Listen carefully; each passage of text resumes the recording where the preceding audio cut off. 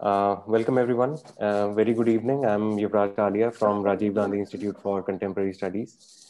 Today's panel discussion is on the topic of agricultural transformation in India, creating farmer-friendly value chains. As a prequel to this discussion, we have had a discussion on agriculture transformation in India. How do we take agriculture in India from an increased production ecosystem to a sustainable productivity regime? And the outcome of that discussion is that yes, we have the majority of our farmers are small and marginal, and taking them to a path of more sustainable, both economically and environmentally sustainable agriculture needs to bring them to a benefit of value chain that is being accrued by many processors and marketers. And does the current marketing and markets support that transformation or not? So today's topic will be how do we create farmer-friendly value chains, and we have very exciting and very esteemed panel here today with us. We have Professor Sukhpal Singh from IIM Ahmedabad. Professor Sukhpal Singh is a agriculture economist. He also heads the Center for Management in Agriculture at IIM Ahmedabad. He has led and been a part of various state and center level expert committees on agriculture. Welcome, Professor. We have with us Mr. P.S. Jayakumar, who is the former MD and CEO of Bank of Baroda. Mr. Jayakumar is a global business and management expert with an outstanding career in banking. At Bank of Baroda, he oversaw merger and Dena banks, and he has been engaged with farmer producer companies recently. Welcome, Mr. Jayakumar. Thank you for joining. We have Mr. Rajesh Sinha, who is the former MD CEO of NCDEX eMarkets Limited. Mr. Sinha is a recognized thought leader in commodity markets and exchanges and regularly contributes on economic policy, trade, food and agribusiness, and rural development. He's an alumnus of IRMA, Gujarat, and has been pivotal in creating India's first state agriculture market in Karnataka. Welcome, Mr. Sinha. Thank you. We have, last but not least, we have Mr. Sanjeev Asthana, who is the CEO of Ruchi Soya Industries, one of the largest food processors in India, and also India's largest producer of edible oils. Apart from serving on boards of IndusInd Bank and NAPCons, he's associated with reputed international think tanks.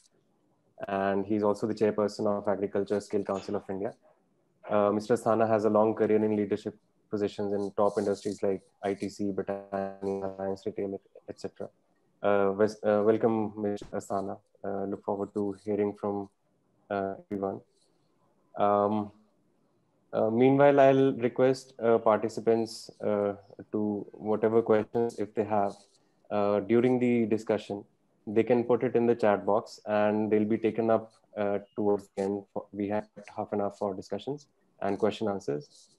Before that, I would request each panelist to please, try and limit their presentation to about 10 minutes, and the questions and discussions will be taken later. So without further ado, I'll request Professor Sukhpal Singh to open the discussion and give us an idea into the kind of transformation that we are talking about from, increased production to, a production surplus country that we currently have. How do we bring farmers and make them a valuable part of the value chain? Professor Sukhpal, over to you, sir. Thank you, Yuvraj. I didn't know you'll hand over so quickly to me. Anyway, that's a good surprise. So let me thank the Rajiv Gandhi Institute for Contemporary Studies and also Vijay in person for making me part of this panel. Now, when I looked at the topic of the panel discussion of the webinar, I had some questions which came to mind. So I would start with that and then maybe spend a few minutes on looking at the whole scenario. And then if time permits, I will talk about the recent agri-market reforms also. So that's why I put a question mark on creating farmer-friendly value chains. Now, I heard this term for the first time, to be frank. Yeah. Earlier, we have had Niti Aayog's Farmer-Friendly Agriculture Market Reforms Index. And then also, I came across Karnataka's Agricultural Marketing Policy of 2013, which talks about farmer-friendly agricultural markets. Otherwise, I've not come across this term in literature. So I'm really curious to know how we are talking about this kind of thing today. We have heard of gentlemen's agreements in contract farming or direct sourcing or procurement. And some Indian companies talk of what they call relationship farming. They don't want to call it contract farming. They say we are into relationship farming with farmers. So that kind of terminology has been there. But when we say farmer-friendly value chains, I have my own questions about it. One is that which farmers are we talking about? Yeah. The second is how do we define a farmer-friendly value chain? Are we talking about pro-poor value chains in some different way? Are we talking only about efficiency? Or also we're talking about the inclusiveness and effectiveness of these engagements of small farmers with modern value creators and value chain players? Or are we talking about the same thing differently? We are talking about sustainable value chains, whether organic or fair trade or ethical trade or responsible trade.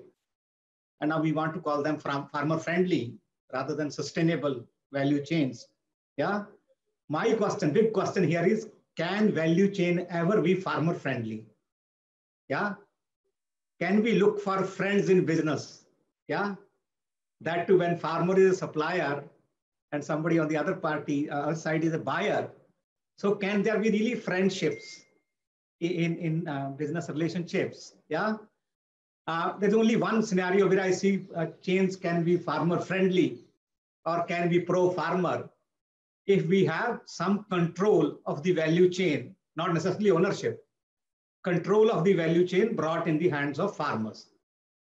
Or if we have market pressures created, that chain drivers are compelled to respond to farmer requirements and therefore be a little more good to farmers. Yeah.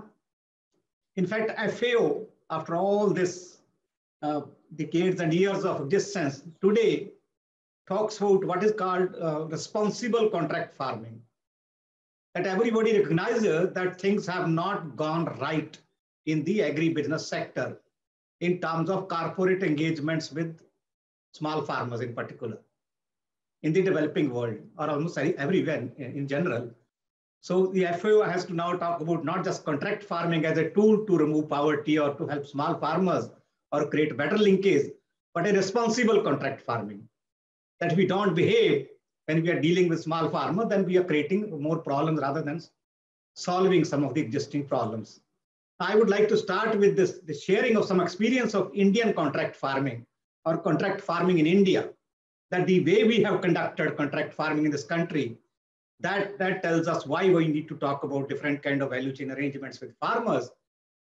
There's so much about policy in contract farming today, but I would just talk about the practice right now, which will be perhaps more insightful than. Now, if we farmers face two types of risk, production risk and market risk, very rarely the production risk is shared by the contracting agency with the farmers.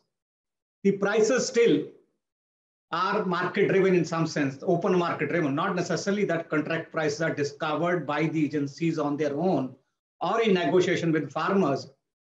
So the whole question of what is fair price, even if we talk about, before we talk about farmer friendly chains, if we talk about just fairness in the arrangements or this pricing mechanisms, what is fair price for the primary grower is still a question. It remains. It is not addressed in any tangible way. Yeah. Then we look at the contracts, because until recently we didn't have any tangible regulation on the ground. Even today, I would say it's all on paper. Whatever central acts we are talking about or state APMC acts, which had provision for contract farming, all that has been put on paper.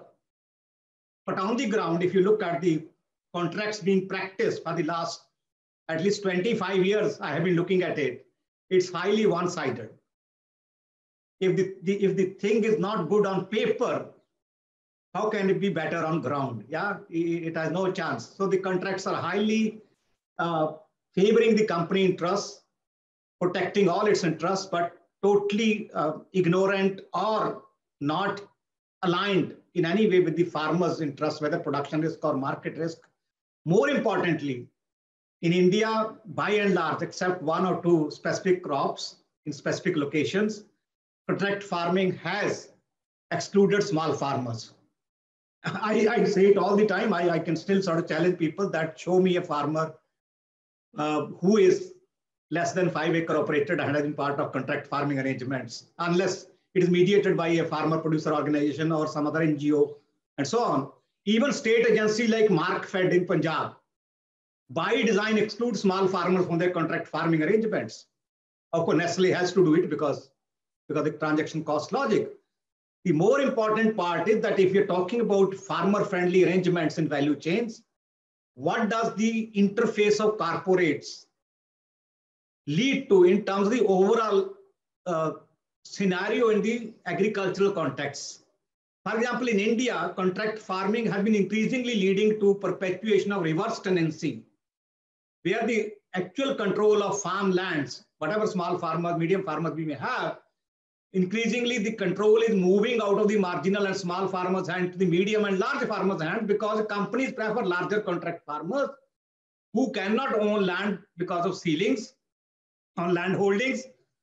Leasing is also not permitted, but informally they lease. So today I know farmers in this country who own only 2.5 acres their own land, but they run contract farming operations on hundreds of acres of each or dozens of acres of each. Yeah.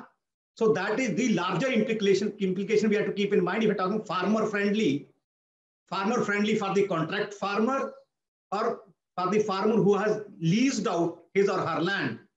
I would not even go to the larger issue though. If we treat the agricultural worker also as a farmer, as the Swaminathan Commission had done, as Punjab's Farmer Commission has also defined a farmer today, if you're talking about them also as farmers, not just workers, then there are even many, many larger issues. I will not go into details of that right now. But to me, the major issues in the agriculture sector of this country today, if you're looking at it from value chain perspective, are that I believe, and I can prove it, that farm size is not an issue. Yeah. So far as the efficiency of production is concerned, farm size is not an issue. Yeah. The issue is how do we reduce or manage farmers' production risk and market risk? Yeah. And there things are not improving at all. We had great hopes from Prime Minister Fasal Bima Yojana, and now we are back to square one next year because it is made voluntary now, dealing from credit. On the market risk, we have all kinds of issues. Even MSP not being available to most of the farmers in most of the crops in most of the places. Yeah. And you are seeing some of the implications of that kind of arrangements now. The problem is that farmers are trying to fend for themselves. We don't have enough platforms for small farmers to come together. There is interlocking of produce and credit, and interlocking of produce and input markets, or credit and input markets. For example, it will be shocking to some of us who are talking about modern value chains, that there is a state in this country where when a farmer sells her produce, she is not paid even by the FCI directly. Her money is paid to somebody else in somebody else's name, despite the state procuring the produce from that farmer. That is the level of maltreatment, I would call it, being given to small farmers in this country in the age of modern value chains. Yeah, I think that says everything about what is wrong with our policy and practice on the ground in terms of market interface of small and marginal farmers. I want to highlight a few issues here, because unless we set this right, we cannot be locating appropriate role for value chains in the agribusiness sector. One is this outdated methodology of measuring farmer benefit, saying what is producer share in consumer's rupee. Yeah, today when we are talking in the age of products and brands in agribusiness, we cannot be expecting very high share for the farmer in the consumer rupee. Somebody says he gets only 25, somebody says 40%, somebody is 50%, somebody says, no, he should get 80%. Let's be very clear that as long as there are multiple stakeholders in a value chain, a farmer cannot expect to get a very high percentage of the value created or value extracted or value realized unless and until these chains are controlled by the farmer interests. Yeah. The second is this whole fad about value addition. Yeah, many times value addition is about losing money, not actually gaining money. So we should look at what are the stages in a value chain which can create new value, which can generate surplus. Not only that, if we are talking today about farmer-friendly value chains, we should move beyond value identification, value creation, value extraction to the last and fourth stage, which is not talked about generally, is our value sharing. How do we share value with the primary producers or the weaker parties in the chain? That is the crux of the matter. Generally, we don't talk about that. The last point is that many times farmers also don't do their homework adequately. We say there are no farmers markets for farmer produce. Generally, there are more than half a dozen options for a farmer to look at. And any farmer located anywhere in India, I generally make this statement, would have three options available. Either the farmers and farmers representatives don't explore that, or they don't make enough efforts to become part of that kind of market. So there is so much which we need to understand in terms of how do we relook at India's agriculture sector from an agri-business perspective. And I may make this argument, which World Bank has agreed recently, that if we just keep talking about 42% or 48% of the population workforce in this country contributing only 13.5%, then we are only in a losing game. But if we say that, no, it's not about 13.5%, it's about everything else which happens because agriculture raw material is involved in that, chocolate making or some other fiber or whatever, then we may be talking about 25% or plus value added taking place in the agribusiness sector, which takes place because there are farmers producing raw materials. So if we make that argument, then the whole policy debate changes from a defeating argument to a winning argument for Indian agriculture and small producers. I would skip all this because you know it better than me. Perhaps the only thing I want to highlight here is, please remember, when farmers want to become part of value chains, there are issues of exclusion. I said about it earlier that they're simply not eligible to become part of these chains. Even if they try, many times the inclusion of these farmers is adverse. They end up losing rather than gaining. There is a downgrading after they become part. Actually, they end up incurring so much costs and investments that they don't remain capable of being there for longer time. They are thrown out of the value chain over time because of agri-business normalization processes which take place. Sometimes farmers also get upgraded in their operation. They become, let's say, processors from just producers, or they become sort of buying agents rather than just producing agents. But there is a great amount of rationalization which happens in value chains. This number of farmers over time comes down because companies start preferring larger and larger suppliers and leave out the smaller ones who are also found difficult to carry along because they do not have the capability to manage increasing demands on quality and cost. I'm just showing some pictures of grapes. There's so much standards, so much quality issues in this, that every grape grower based in Maharashtra today is able to sell to exporting agencies only 1/3 of the total output. The rest ends up going in a local market. That is the scenario. So it's not everybody's cup of tea to be part of value chains. Now, if we're talking about value chain interventions to make value chains farmer friendly, then we have to talk about interventions from below rather than from above. Everybody is doing from above, whether it's global corporations or Indian companies who are talking about governance, standards, certifications, quality, and this and that. But nobody wants to talk about supplier capacity building, risk reduction, better terms of contract, and enabling provisions of contracts and arrangements. If we're talking about upgrading, we have to talk about not of upgrading of chains, but upgrading of capacity of suppliers. Yeah. So all this requires a very different orientation to make change farmer friendly, if I can use that term, though I'm not convinced about it yet. The second is that should we talk about everything when we talk value chains, or we should be very particular about chain and crops and commodities and products which are more suitable for smallholders.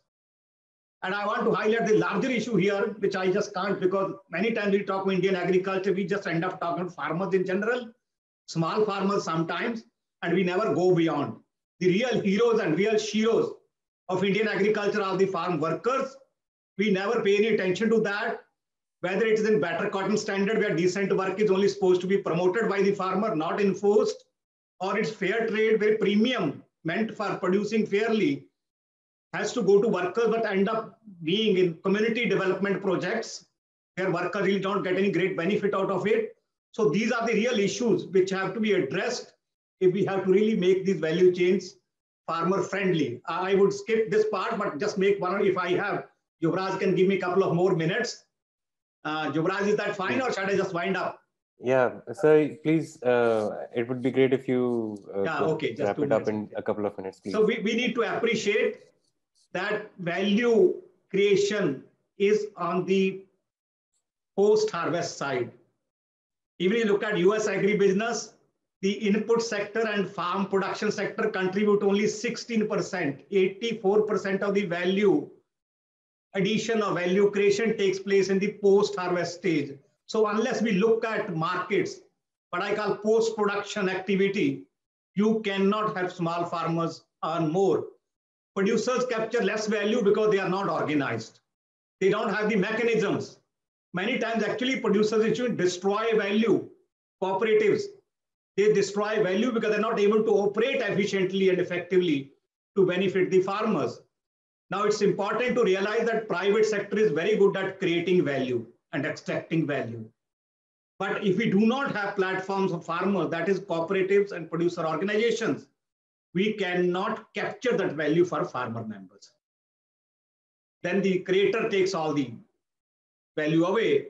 So you have to have an interface of farmers created through these platforms with the corporates, that it becomes a win-win situation for both sides rather than being win-lose most of the time. I think I would stop here and come back if needed. Thank you very much. Thank you, Professor Supal. I mean, a lot of food for thought in your presentation, especially talking about value sharing rather than creating or adding value. Also, the points regarding how we can talk about land workers. I mean, agriculture workers, rather not just farmers.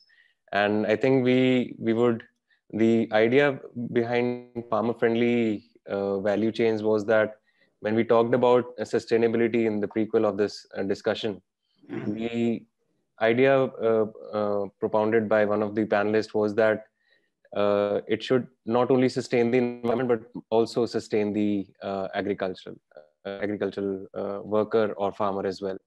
So when we do talk about agriculture value being added into the produce, we want the ecosystem to be more friendly to the producer rather than looking at just the constrained objectives of the transformation that we are talking about. Thank you, Professor Supal Singh. And now I would request Mr. P.S. Jayakumar. So good afternoon, everybody. Thank you for inviting me here and asking me to speak here. I just thought I would share a few points. My introduction to agricultural finance has been relatively new. For most part, I worked in a foreign bank where we did everything we could to shun agricultural financing, truth be said. And then in the last 4 years, I was with Bank of Baroda. I got closer to agricultural financing because it was one of the frontline products for the bank. And I found it to be an extremely challenging area in many ways. When I was initially working in joined Bank of Baroda, most of my senior colleagues who were with me and were joined in 1980s were all with an agricultural background. And there was, because at that point of time, a deep thrust post-nationalization was being made in agriculture. And I assume it was run with a certain amount of passion. But over a period of time, things changed. Now, more than 50% of our workforce, new hires are women. And the government of India rules seem to obligate banks to provide them employment where their husbands live. So getting people to work in agricultural areas become challenging. And the rest of the people who come and join us also come from engineering background and science background. And therefore, when any business line is run because somebody has a compulsion to do an agricultural posting because there's a precondition for promotion, and that is vastly different from working in some area where one has intense passion, then the results of it will become all too soon obvious. So one of the challenges that the banking system faces and will continue to face is how do you get people passionately engaged in agriculture, interested in agriculture, to work in agricultural banking, when in fact the whole system places emphasis on moving people around, and there is in fact a lack of some level of specialization, especially with respect to public sector banks. And so therein lies a dilemma with respect to agricultural financing in general terms. Now, more specifically coming down to agricultural finance, over a period of time as I got to study more on this subject, I've become a lot more optimistic about the outlook of agricultural financing for a bunch of reasons. The first and foremost, of course, is that in terms of agricultural rural market, it's an extremely large size. Today, it's estimated to be about 1.3 trillion or approximately 40% of all of India's GDP output. And that, if you were to measure it as a separate country, would be the 11th largest country in a manner of speaking economically. So it's a very large market that is there out over there. The second thing, there has been a number of changes for the good that has happened, silent changes, which may not be so obvious at the point when they happen, but over a period of time is a significant cumulative effect. As for example, everybody has a bank account, every farmer has a bank account through Jan Dhan. As for example, Mudra loans are available now to diversify from farm employment. As for example, the increasing penetration of digital system, digital banking, digital sales, etc., all of which brings transparency and ease of execution as well. And so on. And the direct benefit transfer and hopefully a universal subsidy replacing all kinds of individual subsidy. All of that stuff augurs well for the long-term growth of agricultural financing in India. Of all of these things, the most important one is the development of technology itself. And the fact that programs such as a platform-based technology and blockchain technology is evolving, which is going to make value chain financing in particular much more efficient to execute. So on the balance, I'm a lot more optimistic with respect to the future and outcome of agricultural financing. But I do think that the entire area of agricultural banking has got to get significantly changed.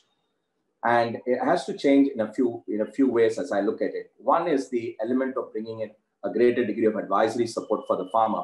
And here we talk about advisory both from a product standpoint of view, which is what crop you grow and so on, as well as advisory from a financial management standpoint, which is enabling a systematic method of financial planning and enable the farmers eventually to reach a stage of absolute debt freeness. We need to bifurcate also financing very clearly between its different components, the need for input financing provided more through curated crops, curated products, whether these are seeds or tissue culture-based plants, the fertilizers and the other ingredients that go along with the pesticides and nutrients and so on.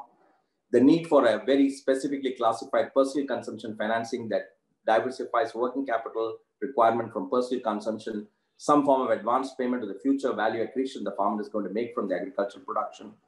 The need for a fair amount of financing, particularly with respect to investment credit, as it's broadly called, which is the ability to improve land, micro irrigation, machinery, mechanization, and so on and so forth. And the third element of it is the whole area relating to output financing. The traditional banking financing model that works today is one that is based on a bank assessing a farmer or a customer, providing them with a financing, usually based on some laws of averages, 80,000 rupees per acre of land for working capital financing, or 1,50,000 per acre of land for investment credit as some form of lending. Some kind of perfunctory monitoring, a belief that the banks are actually monitoring. But if I were to go to the database of a bank and tell them, give me all your farmers who are growing basmati rice, for example, there isn't a way to extract such information, for example. So perfunctory management and the fact that a variety of factors conspire resulting in a non-payment of loans. And sometimes the political interferences through farm waivers and so on may be necessary and justified, but over a period of time has these challenges of creating negative incentives or perverse incentive. So that is this whole need to look at that. And the last element is, of course, to get into very sound output management and output financing, which is in some form the input financing, which is akin to pre-shipment financing in export financing, to be taken out with post-shipment financing, which is output financing, giving the farmer sufficient ability to withstand, so that they don't need to sell at the farm gate, but can sell at a subsequent point of time when the confluence of circumstances are better for them. And that takes us to the topic of value chain financing. In general, we have seen value chain financing emerging first in the manufacturing side. We call it supply chain financing. For instance, the ability to finance a dealer and credit the manufacturer of, say, an automobile, so that there is a frictionless method by which vehicles are dispatched and money is collected and credit is moved from the manufacturer to the dealer and from the dealer thereafter to the consumer. It has also existed in the form of vendor financing, where vendors are financed so that the working capital moves to the vendor as opposed to the manufacturer, and providing certain efficiencies that arise from thereon. So that has in some way derived or become, as now evolving into a value chain financing. So let's just explain it with this very simple mechanism of a tomato production, for example, where the factory gate, the output of the factory gate is taken by the commission agent, who then delivers it to the producer of, so let's say, making tomato ketchup or paste or purees or whatever. And from there, the goods moving to the distributor, and from there moving to the sub-distributors, and then moving to the retailers. That in essence is a chain through which the goods starting as tomato ends up as ketchup in the fork. It pretty much follows. A good value chain financing would be an ability to finance sequentially in a frictionless manner the entire chain. So as the goods move from one point to the other, the recipient of the good is financed so that he pays the predecessor. So the farmer effectively gets paid first, and so on and so forth. And therefore, this whole process of managing the sequential financing is what we want to attempt by means of value chain financing. And therefore, a good value chain financing, for example, depends upon whether all the elements of the chain are adequately financed. Each one of them is adequately financed, and so no bottleneck arises. For instance, it is quite common to find that sub-distributors don't get adequate financing, which means there is a friction being developed that along the chain, everybody may be getting financed well, but because now we're building a friction or a point where somebody is not getting financed optimally, the entire financing system itself gets challenged, and the credit itself, what could otherwise be a very good credit, can effectively turn out to be a more difficult one. So this ability to sequentially finance, as well as make sure that everybody in the chain is financed adequately and on time, is what would be an essence of a good value chain finance program. Let me try to explain this in another way, taking an example of a store, for example, that stocks various kinds of materials, a supermarket. Now, at the supermarket, we need to stock various commodities depending the inventory level, depending upon the season. At some point of time, something is more popular, something is less popular. Maybe 20 days before, cloth is required to be, textile is required, stitched cloth is required to be delivered, a shirt or a pant, which essentially means 20 days before, somebody has to be financed to buy the raw materials that go into it. Somebody needs to be financed for supplying the various other inputs that go into it. So all of these things have to be sequentially and well thought out and organized. But the good thing is, because of the development of modern technologies and computational capabilities, all of this can be driven by a well-run, simplified AI system that can pretty much identify what is the amount of financing that is required at each of these nodes, and each of these nodes can be adequately financed, so the system as a whole becomes more efficient. This is what we would like to achieve with respect to agriculture, as we would like to achieve with every form of value chain, supply chain, that every derivative is financed adequately. That really is what we want to achieve. Now, what happens in such a model is that the flow of finance and the flow of the information go together, and that automatically improves the quality of credit, because everybody is aware of what is happening at the next level. And that effectively gives the system as a whole a good sense around what is happening with respect to risk, consequent to which it can make certain changes, as for example, increasing or reducing margins that will result in a much more, let's call it, a frictionless method of dealing. Now, all of this was difficult up until recently, but because of the development of platform-based technology and blockchains, all of these things are becoming easier. And therefore, we are beginning to see a variety of fintech players coming in the space and offering fairly sophisticated levels of services that would make the whole value chain system finance quite well. And in it lies the hope that with technology, we will be able to finance every node, that every node would be aware of what actually is happening with respect to the volumes at each of the node. And that would give a very good sense on what is the risk that exists, and then different ways in which this risk can be hedged and managed. Making the system efficient, and an efficient system automatically would imply that the cost of financing of the system, cost of financing within the system would really come down. So that's what we're really looking at, the availability of technology and the availability of new mechanisms of management that could help us in evolving a good value chain system that could enable all the nodes to be financed adequately in a frictionless form. But we are still a little away from it, but we're beginning to see models of those type emerge. An interesting model that I saw in Calcutta was a case of in an agricultural sector, was a case of a particular company that was actually supplying all the way from tissue plants, tissue culture-based plant to the cultivator, which in this case was a banana cultivator, and managing the system all the way up to the point where the bananas were being sold out of Tela Gadis. And each of these bananas had a sticker in it signifying the brand of the seller. So effectively, the whole chain, starting from tissue culture on one hand to the last mile of the person in the cart selling the bananas, the whole system was reasonably well financed, and that's where we were getting involved. And the solution we were trying to deal with was essentially this: that if as a bank we could figure out some way by which we could move the coins efficiently, because in this case it was all the transactions was happening in 1 rupee and 2 rupees and 5 rupees, and the management of the coin turned out to be the most difficult element of this entire financing, this entire chain. And therefore trying to solve that problem would effectively enable us to do a fairly frictionless method of financing where the risk would be managed, because in the morning you would be giving credit to the telawala person, the cart person, to buy the bananas. In the evening, he would pay us out from the sale proceeds. Obviously, some amount of money would flow to the next day for settlement, but the whole thing could be so effortlessly managed. That could be done, provided in this case, we could solve the point of dealing with coins, which we then try to deal it through this Aadhaar link payment and the digital method of payment and so on. And obviously, post-COVID, those situations are further improved, the penetration is improved. So I would say to you that the challenges are very much visible, but the availability of technology and would enable, I would think, in a rapid way, for the systems to evolve, and we could have very well-designed intelligent systems that work, that would ensure that the credit is available at each of the nodes in adequate quantity for the adequate amount of days. The risks are better assessed, and therefore the risk management and the risk hedging could be done more efficiently.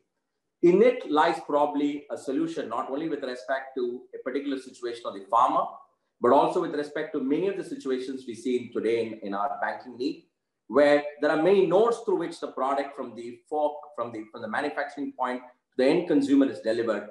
But each of the time the problem arises because one or a couple of elements of the node do not get adequately funded because of perceived risk or whatever be the reason. And that effectively ends up affecting the efficiency of the whole chain as a whole. And as they say, the strength of the chain is often in its weakest link. So I'm therefore thinking, and therefore my view is that these forms of technology will develop and start accelerating, develop. In Bank of Baroda, for example, we devised a program called Kisan Sati, which essentially is a platform on which a farmer can onboard himself. You would find sellers of various input materials who are going to be supplying him with input. You would also see on the same platform several people who would be buying products from him. As a consequence, the whole ecosystem, as it were, is loaded into this platform, and therefore there is a very efficient way for that system to work. And part of the reason why farmers failed to repay loan was their own engagement with the bank was slow. And therefore my view was, if you could build a good system, the farmer's engagement with the bank would be higher. There's more value addition being provided by the bank. And that engagement in itself would make people more conscious about the need to manage credit and the need to manage money, which in turn would push the system to work more efficiently. I would think we would get a chance to answer some of the questions that may arise, but I find this to be an exciting area. I see technology as a harbor of change. Today we're not merely talking about just-in-time management. In case of somebody like a Daimler-Benz, for example, the payment to the manufacturer, the payment to the supplier is made when the individual component is loaded in the car and the assembly chain. It is to that extent it is it's fine-tuned. High quality ERP systems that talk to each other, seamless settlements. So I don't think this is also going to happen to agriculture. It's only a matter of time. But if you all start thinking about it and preparing ourselves and making the right investment in technology, the right investment in the risk architecture system, these things can see happening earlier than later. Thank you. Wow. Thank you, Mr. Jayakumar. I mean, very informative and educative for me personally, especially the points that you made regarding sequential financing and, you know, making sure there is adequate financing available at every node of the value chain, which which otherwise it puts a strain on the whole value chain itself and makes the whole financing unsustainable. Thank you, Mr. Jayakumar. And you know, when you said finance and information go together, on information, Mr. Rajesh Sinha has been working in NEML, and how information is produced and conveyed in markets. Information from just production to value chains. I would request Mr. Sinha to also point out what kind of markets and marketing channels are required for the transformed agriculture that we are speaking of. I would request Mr. Sanjeev Asthana, who is the CEO of Ruchi Soya Industries, to give us end-to-end overview of the value chain from a perspective in agribusiness and processing industry. Mr. Asthana, over to you, sir. Thank you, Yuvraj, and good afternoon to everyone. And my task gets a little easy when very erudite and extremely knowledgeable people have spoken before me, my fellow panelists. I'll just bring a perspective to the practicality of business and really what has been done, what the current context is, and what truly could be the missing pieces, and if taken up in the right way, it would mean that whether we call it farmer friendly or viable policies for the producers, but that does become important. So let me just start from, so there are two elements. One is that farmer as a producer, and then on the other side is a market side of it. So today he interfaces with a range of buyers, whether it is a commission agent, whether it is the village level consolidator, whether it is the traders, or it could be direct markets as well, whether he does it through the FPO system, cooperatives, self-help groups, or whatever manner. And I think that part is important. For the markets to function, really, what's important is that the markets efficiently function when there's a legal framework and there's a sanctity of contract. There is, the transactions are, getting handled and tackled in a sense that which do get recorded. And ultimately that business functions only when it is viable. And that is where the fundamental problem lies in India. So wherever the agriculture businesses, where the producers were involved, through whatever structure they have been transacting, if it was viable, if it was sensible, it worked. And we don't, yet need to go in the direction of trying to resolve every single nut and bolt and every single little element in the transaction cycle. But really, if the substantial part of the business has worked, and so, there was examples are galore. So for example, the oil palm cultivation with the right policy measure, right support, companies obligated to perform certain functions, and pretty much, though not precisely contract farming, where the government needed to intervene as well, has worked exceedingly well in India. If you look at organic, producers, very much on a contract basis, works very well because there's a dedicated buyer and there's a mutual dependency of the farmer and the buyer for that to function well.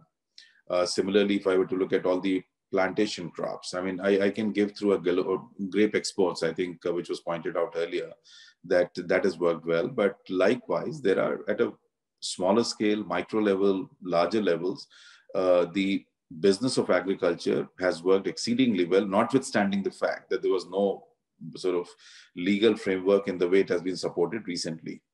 So much as we discuss about the the changes in the law itself, which will fundamentally alter the dynamics at the farm gate level, I don't believe that to be the true. So the market tends to find its own ways.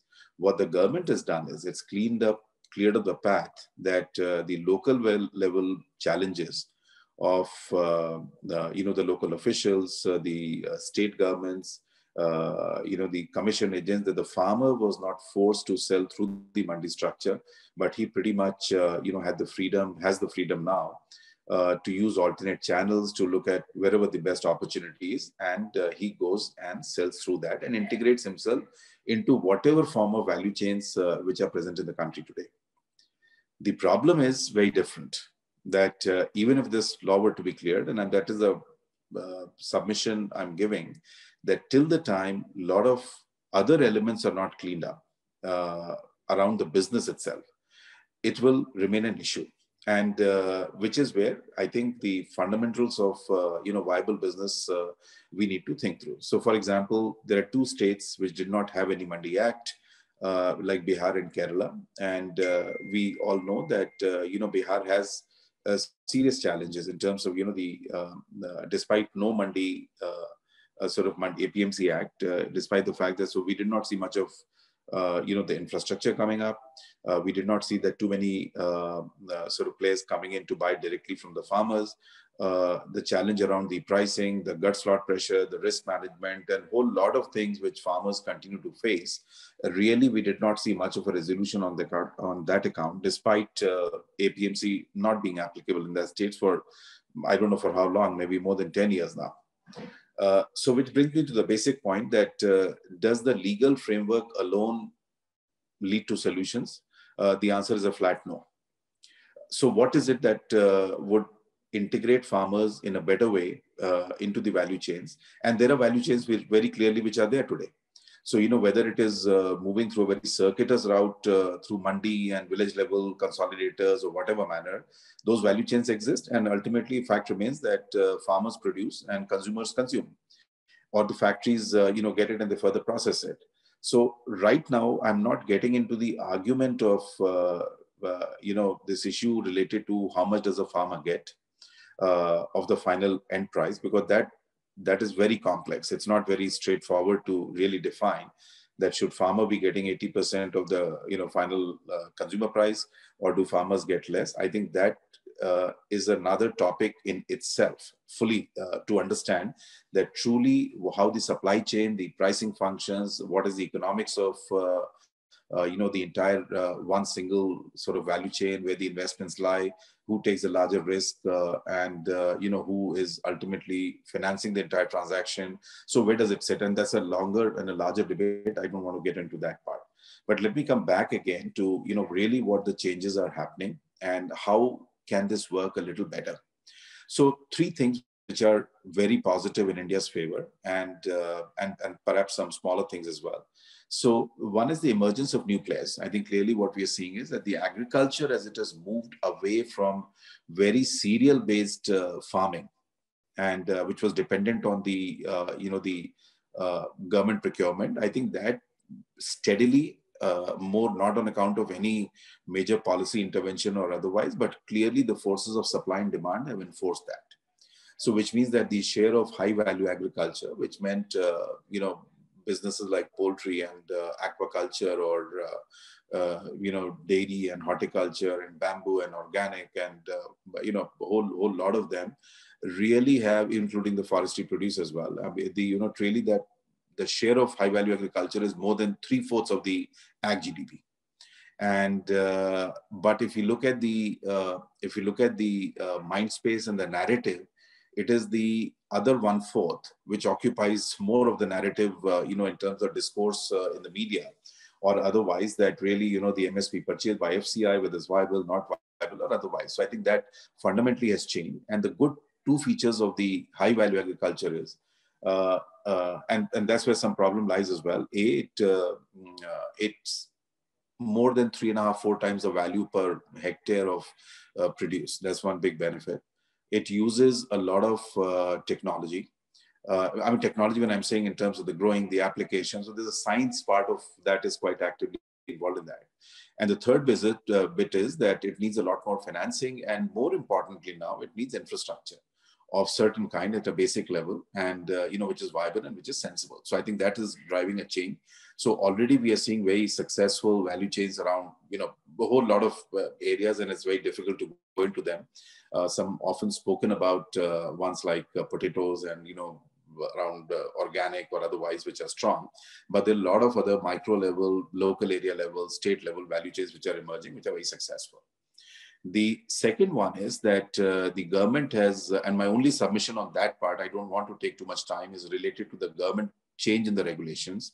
I think now the important part is essentially, once it is cleared, that how do we persuade and how does the industry persuade and how do the states get persuaded themselves that they need to facilitate the businesses to be actively integrating themselves to the value chains, to the supply chains as they merge at the farm gate level. Which means that, the support at a very local level, at a mandi level, not come in the way, not come out with, the interpretation which is totally against, the role of procurers, whether government or private sector. State governments have to clean up the act because ultimately it is farmer friendly. So I think government to a large extent has done its role, but there are some other elements I have got a recommendation they need to speak about. The third important change which has happened is that, the FPO whole mechanism which has come up, and of course, though much needs to be done about it, but I think the very fact that a recognition that the FPOs can be the direct and good tools to make viable organizations which can connect with the marketplace in a contract-based mode in a sensible way, rather than small and marginal farmers who would find it extremely onerous and difficult to connect in a sensible way. I think FPOs are a big answer to that. And similarly, whatever the structure be, whether the self-help groups or whether it is cooperatives, whether it's FPOs, whether it's a private, sort of any other form of aggregation which is there, I think that is a very critical part, which can certainly extremely helpful in the value chains. And the other two parts is that, the smaller but very critical is related to the whole issue around the, the technology, whether it's a fintech, whether it's a, other technology bit, where the asymmetry in the information is gradually getting eroded because the, the farmers are still, and, the broadband, the connectivity to the rural areas, to the farmers, I think that's becoming very, very, positive. I think that'll improve. And I think ability for money to go directly into the farmer's account in a sensible way, I think that will be tremendously helpful. So those, those elements, these changes, I think will continue to drive and make a big difference, which is going to happen.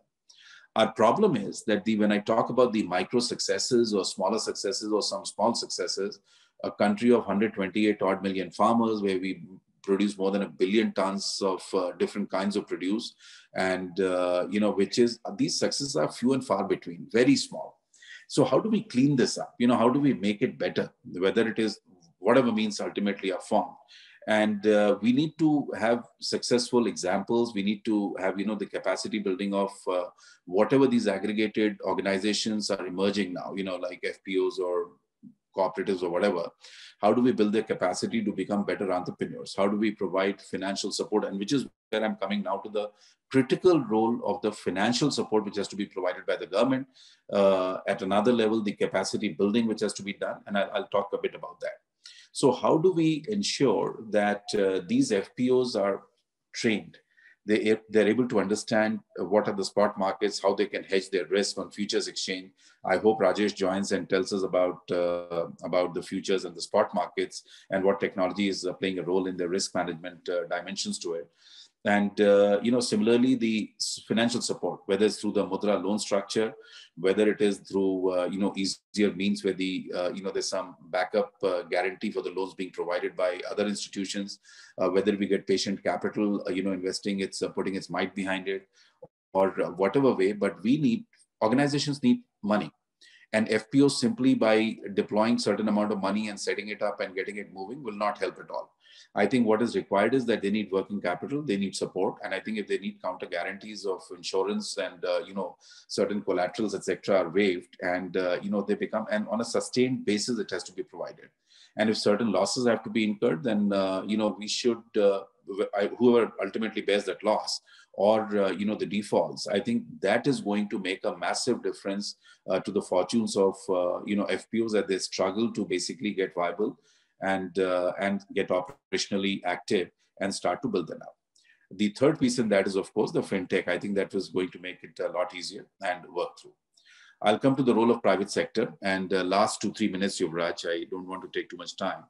The private sector clearly is playing dominant role in the 3/4 of the agriculture today, right now. Whether the private sector we talk is a large private sector, or we talk mid-sized corporates or small companies, or we talk of micro-level entrepreneurs, the fact is private sector is the one which is dealing with nearly 80% plus of the agriculture produce buying. So really the government's role is just about 10, 12%, 15% of what they buy, through the MSP operations or otherwise, and they support that. And I think that is a part I don't want to get into that discussion right now, because, there are a lot more dimensions around that, and which is not the remit of this panel to be discussing that. But the fact remains that the private sector needs to play a stellar role. And private sector is connecting now. The more I see it, I see a proliferation of these new enterprises which are on spot markets, setting up private mandis, getting to understand, how things move at the ground level. And I'm seeing clearly a big difference, which is making. So at least we are seeing the initial spurt of activities which a policy change has created. But the spurt of activities has to be sustained. It has to be supported. It has to be structured in a manner that the meaningful collaboration or the interface between the production system to the supply chains to the infrastructure and to the ultimate buyer, whether it's a food processing company or as a consumers, I think that needs to get more viable and stronger. But it is just the start. I think we really need to go a long way. Build up examples of the successful examples as to what worked and what challenges they faced, the failures if they have failed and why did they fail and what could have been done better. But that becomes exceedingly important that, the part of sustaining this path of once the regulations are cleared up, how do we make state governments, the local institutions partner in this whole process, that this becomes a sustained path towards the integrated value chains, which farmer-friendly value chains, if we insist on calling those, can become better. My last part is that this whole issue of relationship-led farming, contract farming, small and marginal farmers or otherwise, the fact remains that there are multiple examples globally. Whether if you look at China, whether you look at the micro level in certain, in the Central American countries, where the value chains around cocoa, around around a whole bunch of other producer coffee in a big way. If you're looking at certain successful examples in Africa, and then we have large-scale industrial farming in North America, or we look at Latin America and South America. Those are very different kinds of farming, but there are great and successful examples where the smaller and marginal farmers, without necessarily getting integrated into certain organizational fit, have very successfully integrated them, not with the local value chains, but into the global value chains. And so we should not shy away. I don't think that this whole issue around, whether there needs to be an organization fit where the producers integrate themselves sensibly. I think we need to look at, the ultimately devil is in details, that how each value chain works. So value chain of apple is very different than value chain for example, mustard, or, value chain for almonds out of, Jammu and Kashmir, or saffron will be incredibly different than mango value chain, for example. And I think where the policy needs to look at differently, and is that, and where the financial institutions have to look at differently, that these are 100 different businesses. And how do you customize solutions around each of these elements in a sensible way that ultimately is benefiting that value chain rather than having a pan-India countrywide policy? And I think that is where, India needs to do a lot more work, whether it is a financial institution, whether it's the government, or the people who influence policy, including academia and the researchers, that how do we pinpoint that these value chains have different dimensions, have different nodes, have different ways of working. And I think unless we start addressing those in a viable and sensible way, we will find that we will continue debating the same thing next year and the year after and the year after. So some improvements will keep happening, with the mass scale, large scale movement in a very decisive way will make a change. I think will remain to that extent as to where we really stand. I think some improvements will come, but not otherwise. So to sum it up, we need policy which is sensibly looking in a practical way. We need viable financial support in the long term to these institutions which are coming up, like FPOs and others. We need to look at look at technology in a different way. And most important, I repeat again, is that how does the regulatory agencies or the administrative structures at the ground level in the state governments and at a very, very local district level, how are they made part of this whole movement, so they realize that the success of this entire agriculture being connected to the markets and incomes going up, because it's politically viable as well. And how do they become part of this chain and are able to manage and effectively support this move towards integrated value chains which can work sensibly? Thank you. Great. Thank you, Mr. Asthana, for giving us a context of global value chain market, and also pointing out the changes which are underway already in terms of emergence of a lot of new players, and including the mechanism of FPOs and FPCs, and how a sustained support is required to build capacity to make sure that the value addition happens in a manner that is going back into the all the players in the chain. Meanwhile, we have Mr. Vijay Mahajan, who is the director of Rajiv Gandhi Institute for Contemporary Studies. VM, I would request you to please share your views on the current discussion, and we'll carry over into the discussion then. Thank you, Yuvraj. First of all, let me say what a treat it was to listen to the three speakers, starting with Sukhpal's very spirited overview of the, in some ways, the underlying political economy of Indian agriculture. Though, by the way, we've had the privilege of Barbara Harris being on all of our webinars, and she just left because she usually leaves by 5. But Sukhpal, you may have read her question on the chat box, and she has kind of made the point that you're probably making the whole scenario appear bipolar, corporate interests versus small farmers. And she made the point that actually the ecosystem is multiple players of multiple sizes and multiple interests.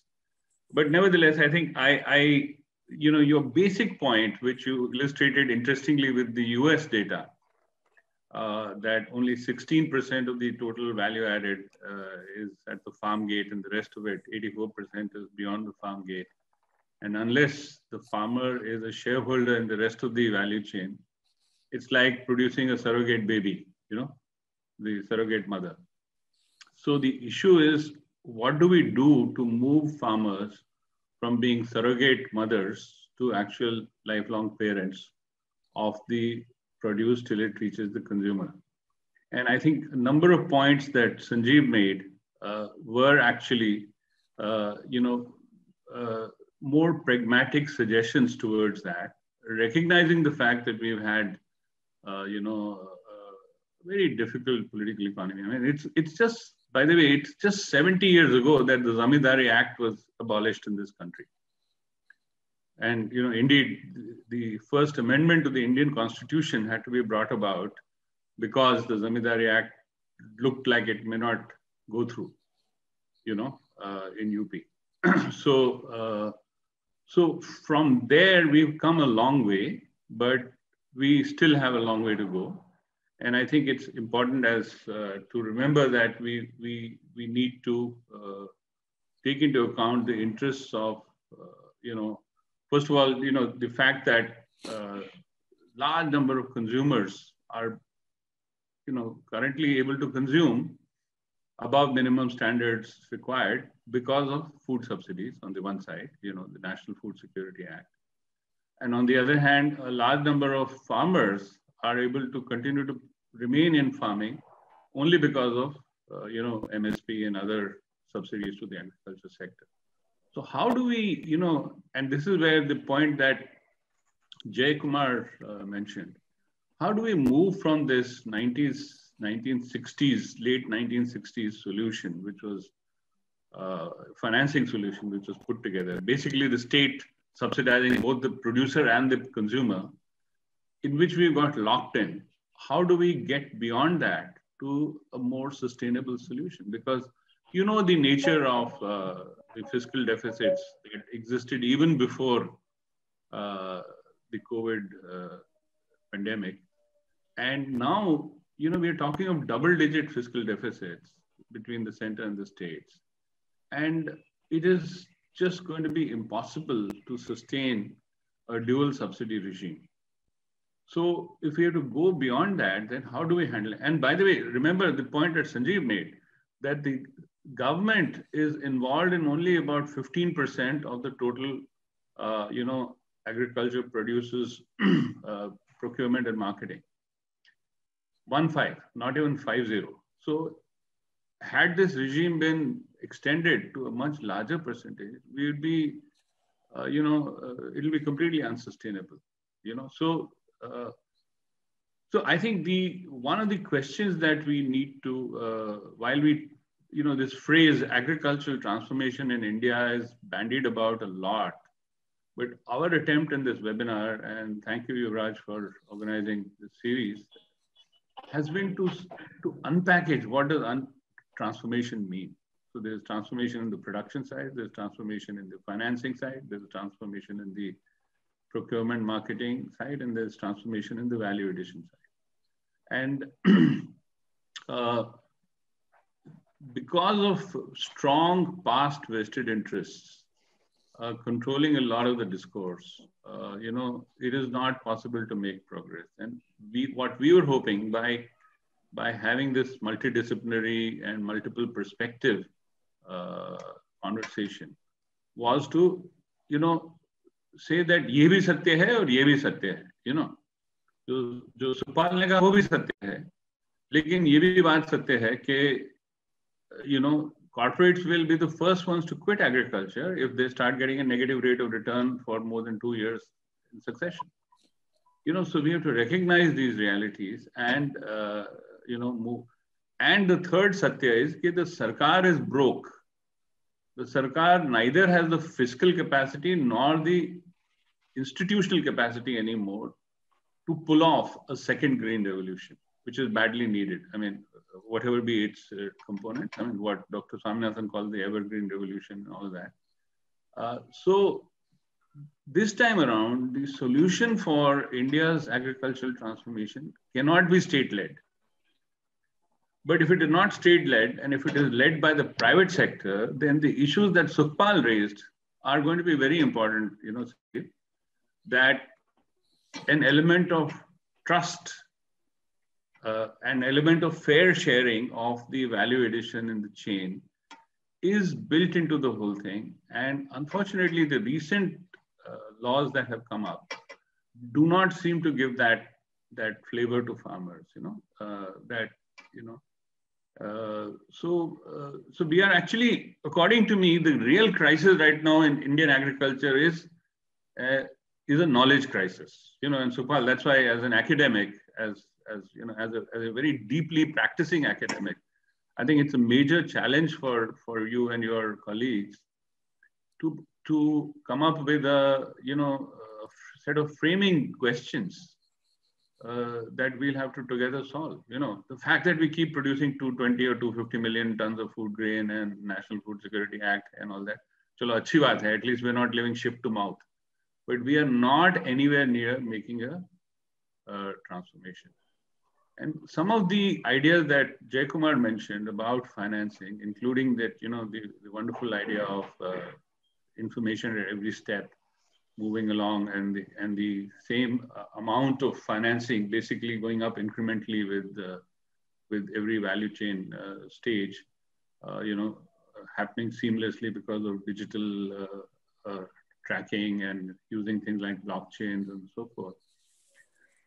So, So listening to this webinar, my tension level about India's agriculture transformation has, if anything, gone up. Because I don't think we are able to have a dialogue where our past positions are left behind. We don't check in with that baggage, and we look at the challenge ab initio. So the challenge is a big one. And by the way, none of the three of you have significantly talked about, you did mention in passing, but significantly talked about the biggest challenge which is coming from non-human sources, which is climate change. And it may have been caused by human intervention. But the fact is that the results of climate change are so large and so beyond capacities of nation states or the private sector to handle that unless we come up with this transformational solution, we could be wiping out even the successes that were made in the last 30, 40 years. So it's an epistemological challenge, Sukhpal, and you will really need all the help you can get from people like Jaykumar and Sanjeev and Rajesh. Let me invite you back. Thank you.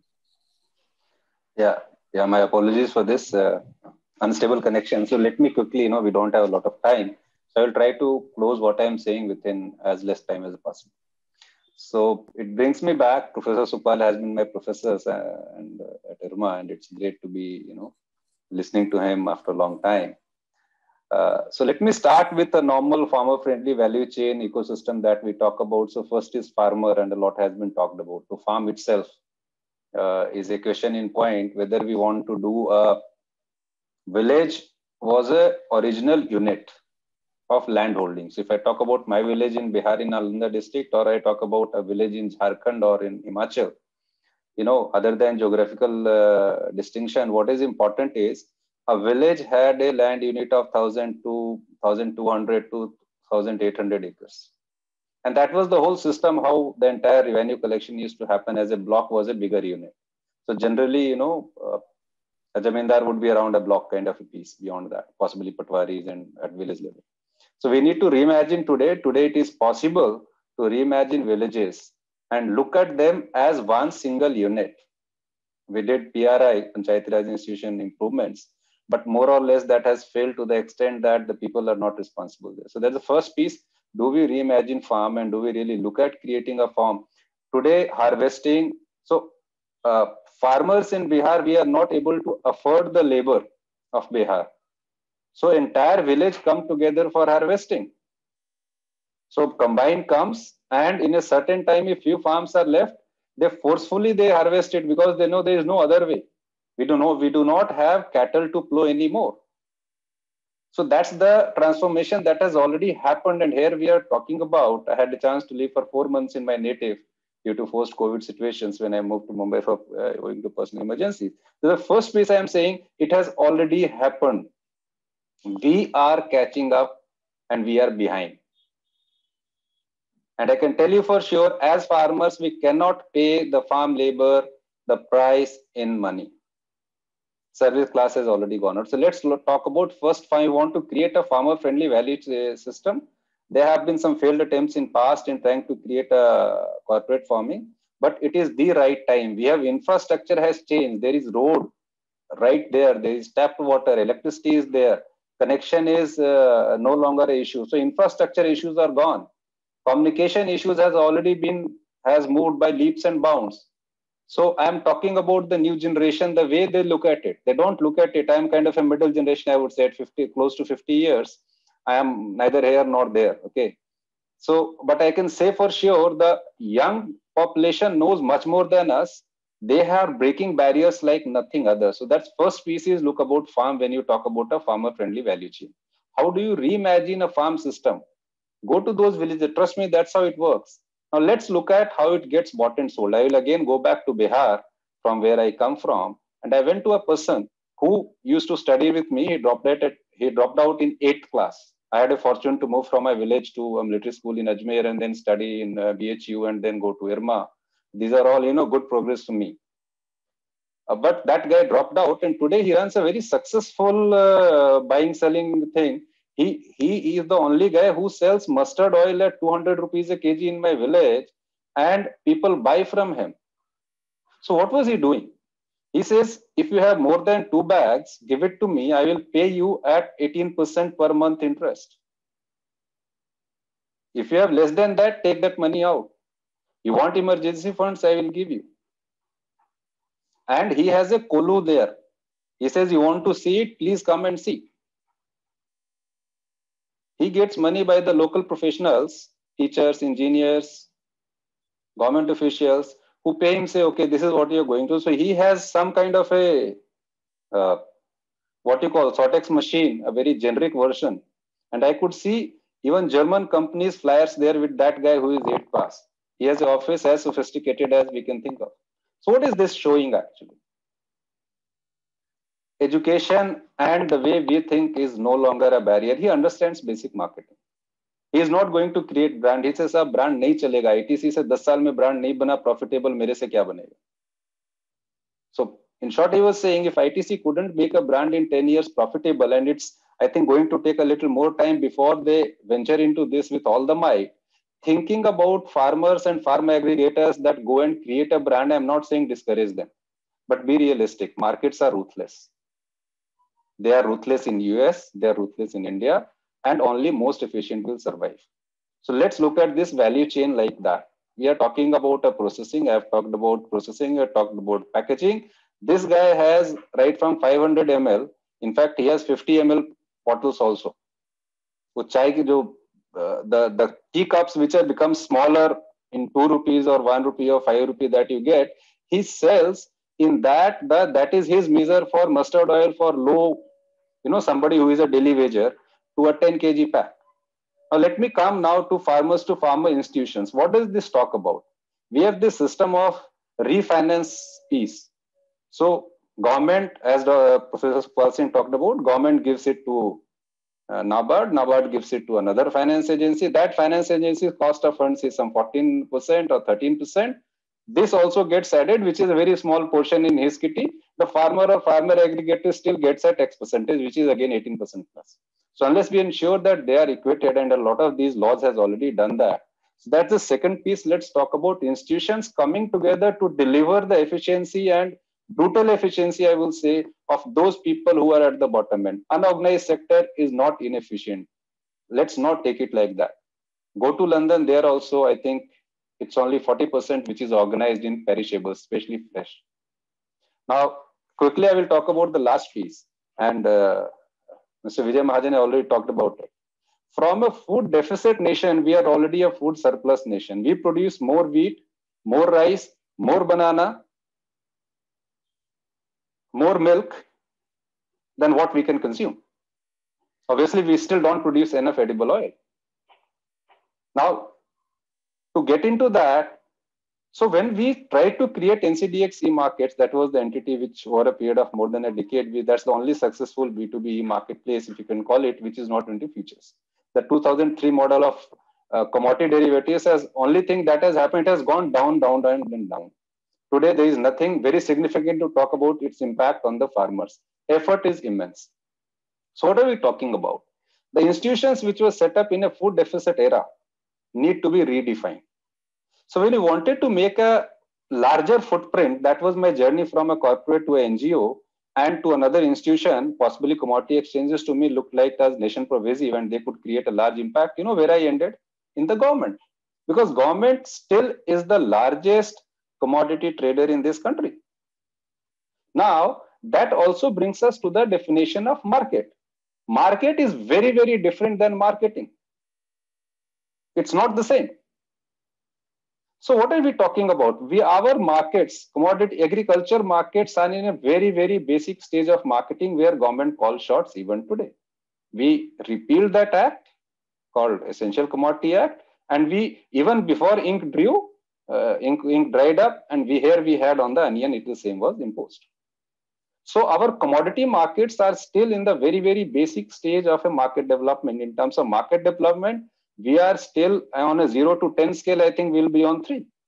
Our branding and all is a different story. So creation of brands is a powerful tool in the hands of powerful people, those who can spend money for a lot of time. Someone like Kellogg's has a generational plan for changing breakfast habits. They run on a 40 years plan because they say 20 years is a generation.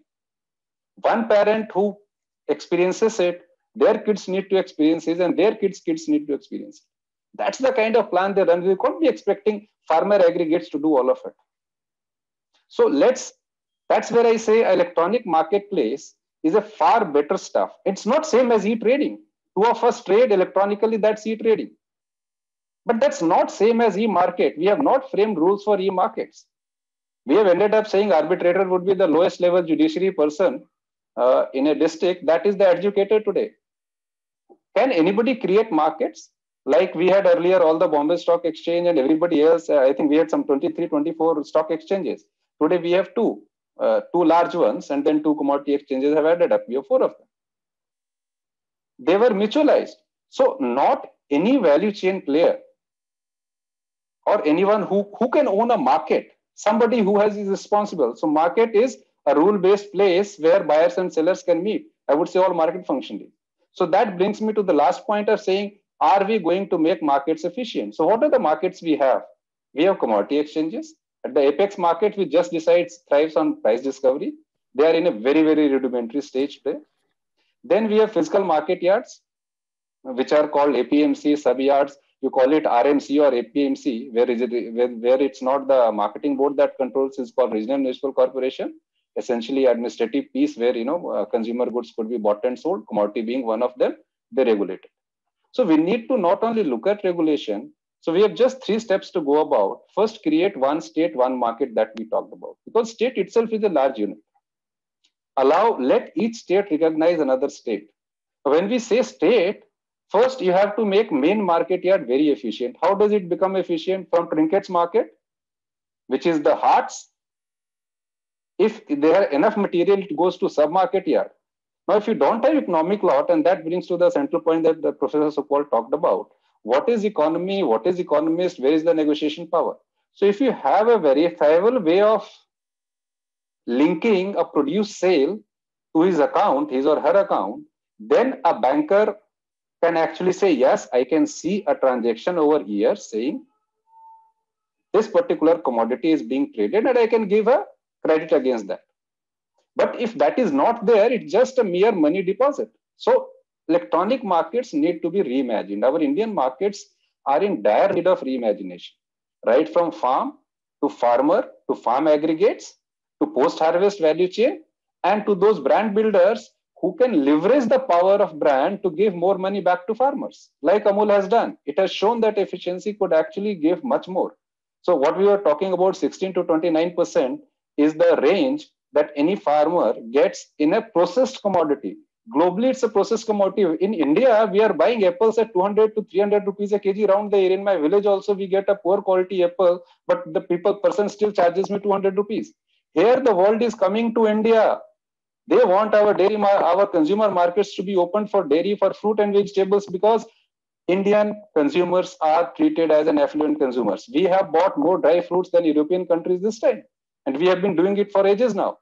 That talks about other story. Believe in us, have one system. There is no need to have today a separate globe value chain or packaging system for exports and domestic consumers. Have the same, we can do it. Why differentiate? Have just single standard. The farmers do not get exorbitantly more price when their produce are exported. It's not true. And it's a very small quantity that gets promoted. Why don't we look at Indian consumer system, build systems universally for it? There is no need to have a separate value chain for exporters. It means our domestic consumer can consume anything which is not safe. So I think I can go on, but let me stop here. So to create farmer-friendly value chains is important that we reimagine all of this. And it can be done by a market only. Market is an entity which binds all of this together. Male mein dhage wala kaam karta hai. And we need multiple markets, more innovations than we can think. And innovations need to sustain, not granted by the government. We know fiscals is not there. We don't have fiscal space even to pay insurance premium for all the farmers. Forget about buying their produce back. And no country in the world has that. And the second is we are anyway part of global value chain now. There are international trade and all. So we have no option but to move forward. The only positive piece is younger generation, which is right now teeming, they are going to come up with innovations possibly we cannot think of. And better we join them than we kind of discussing this. So let's act, and that's about it. Thank you. Right. Thank you, Mr. Sinha, for, luckily we got time to listen to you as well. But in the meanwhile, we have come to the absolute end of our scheduled time. But we do have a few questions that, if with the permission of the panelists, I would like to raise. The first one being that there are multiple agri verticals. How do we integrate them into, to build a incredible value chain? And, what is the mechanism to achieve that? So I think I would request maybe Mr. Asthana to respond to that. Yuvraj, can you quickly repeat that question again, please? I think I just, the second part I could not hear properly. What was that question?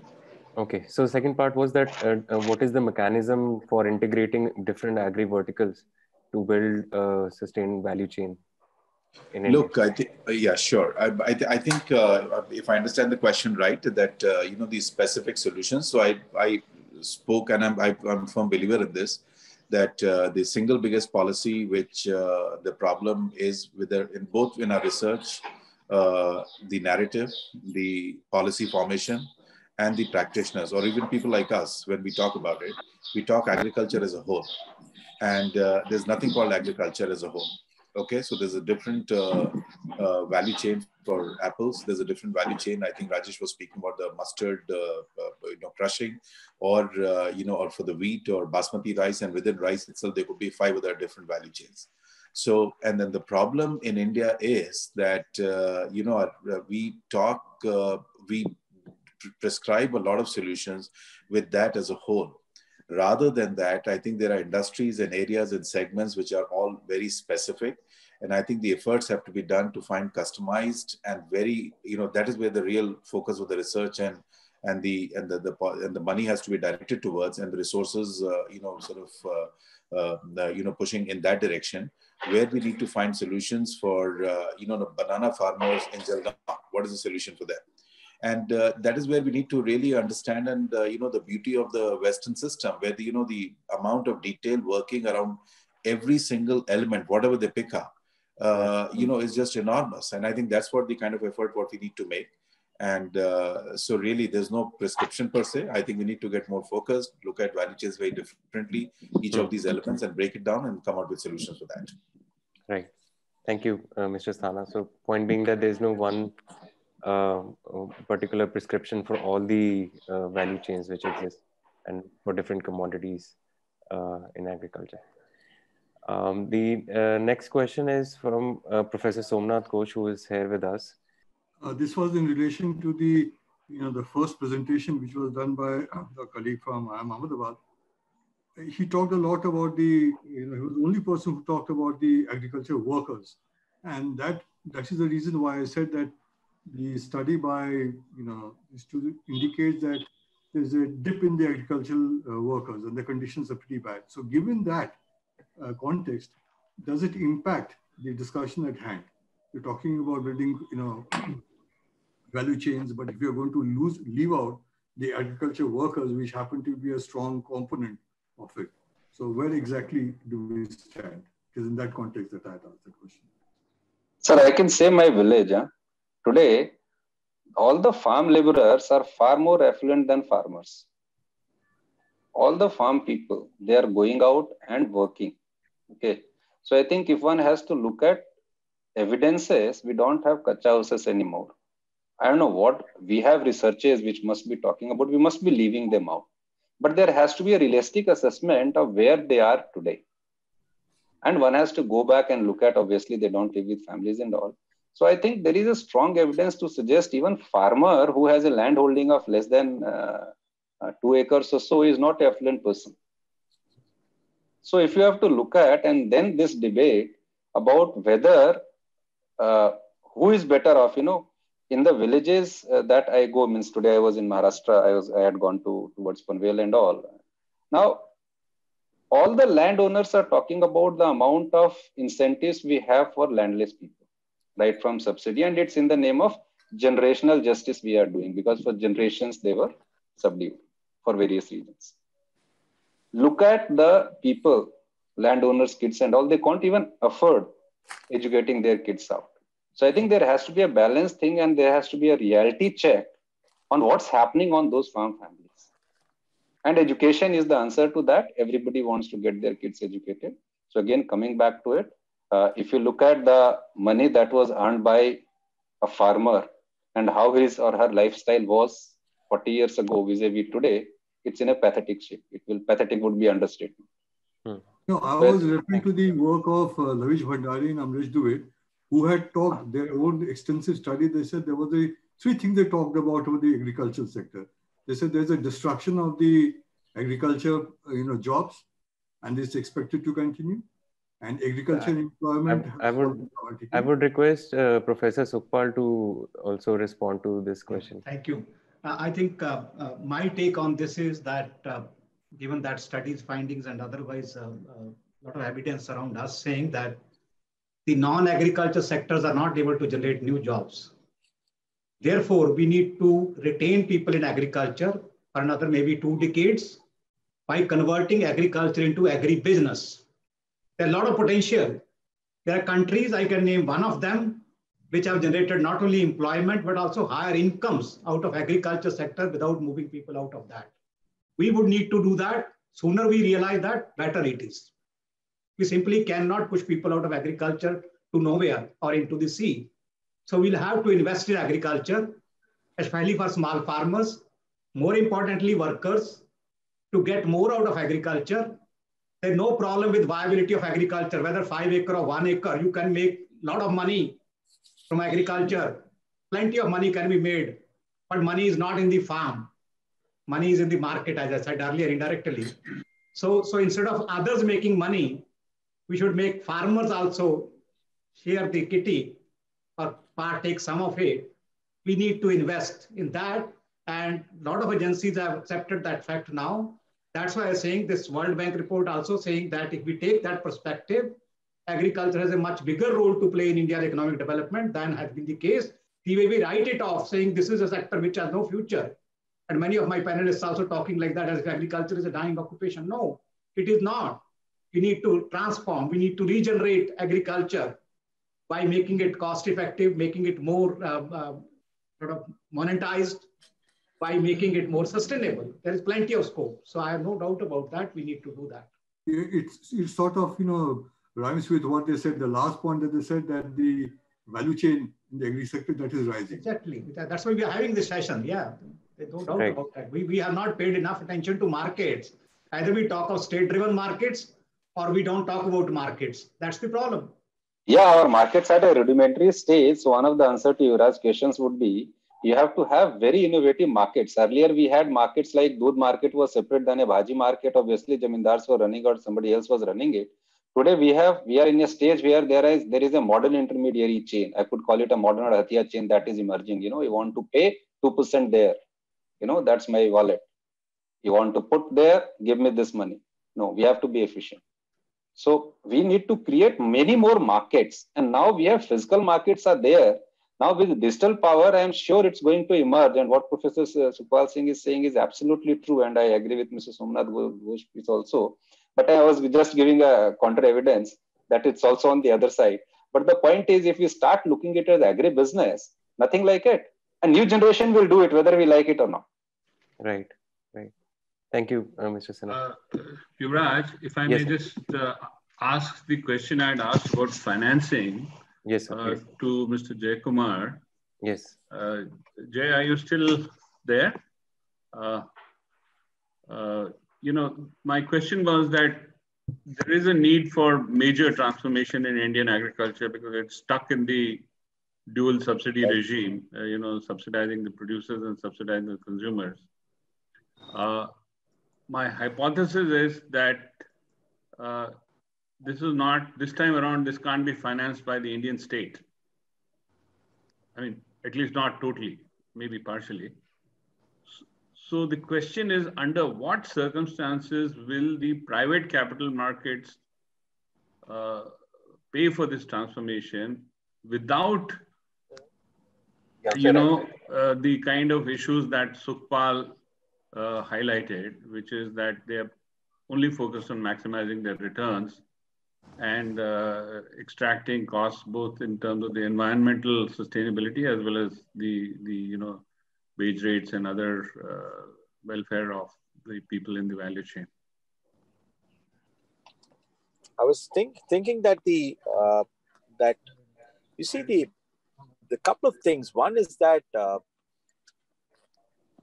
the interest in agricultural finance has to increase in the first instance by development of specialized institutions.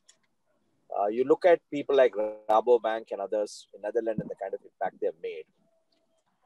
In India, we tend to still follow the Indian administrative style of functioning, which is everybody can do any job.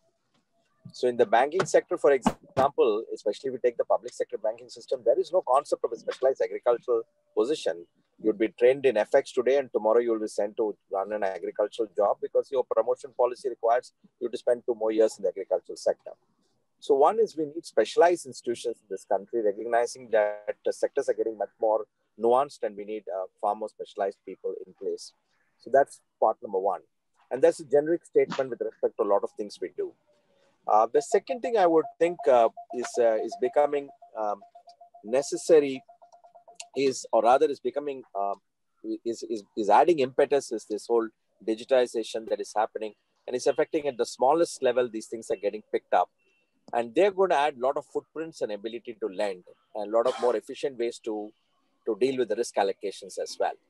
So I think that would be the other factor that is coming along. So development of specialized institution, coupled with the fact that digital technology in its very different forms is enabling to understand risk, manage risk, and also able to finance, able to reduce the operational costs quite thoroughly. So those are some of the things that we need to look at bringing it down. I don't know whether it answered your question, but every time the operational cost keeps coming down, the ability to serve the farmer increases. Today, a lot of things we don't do because we don't get the economies of scale, but maybe some of the economies of scale are getting solved by itself through digitization costs, which have become very cheap. So you're able to do fund transfer for 50 rupees and 20 rupees and 10 rupees through UPI with practically no problem with respect to scale and cost. So some of those things I hope will also work in our favor. Thank you. Yuvraj, if you don't mind, I'd like to ask Sanjeev also for a response to that question, because if indeed capital comes, private capital comes, it will largely come through the agribusiness sector. So Mr. Jayakumar, of course, covered capital that will come through the financial institutions, banks, and so on. But the agribusiness sector would also be making investments. So under what conditions could that happen and still be favorable to the other actors in the... So Vijay, I think very straightforward answer. And I think this is also reflective at the ground level. If you see the state of agriculture and how it's operated. So wherever it has worked well, you've seen serious players investing huge amounts of money. And I think one prime example is the plantations. You've got all the large corporates involved in, for example, sugar, tea, coffee, rubber, and oil palm, etc. All the large players are there because they see a sensible, viable business to do, and capital has automatically followed. We're now seeing a lot of patient capital finding its way into ag businesses, the way they're being set up, and both technology-led and supply chain-led, and those models are emerging, and some are, we're seeing some successes, and that's how the whole market evolves as well.